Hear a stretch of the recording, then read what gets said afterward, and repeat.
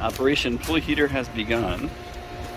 I'm diverting a small amount of water from the pressure side coming out of the filter. So it's filtered water on the outbound side, small amounts being bypassed, going into a hose that runs tactically along the pool.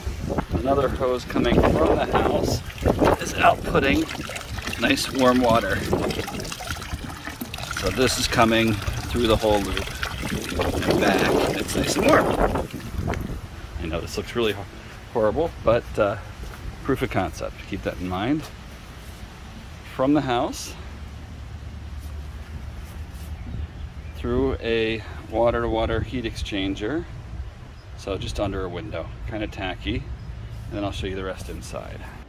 Inside, I have one of my mining rigs with 3 RTX 3090s.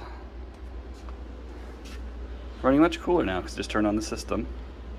So the cooling loop starts with the pump feeding coolant to 3 cards, like a manifold. So this entire side is pressurized. This is the return side, so that's return. The return first goes through the water-to-water heat exchanger, and keeping it blue so I can tell if there's any cross-contamination. So in one side, out the other. This should be getting cooler as I speak here. Then the return goes through a radiator. The radiator is here for when the pool pump is not running. It's enough to keep the system cool. Not as cool as when the pump's running.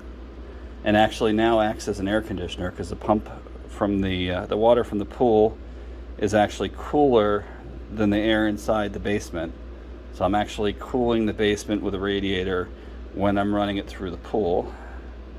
And then back around into the reservoir and pump.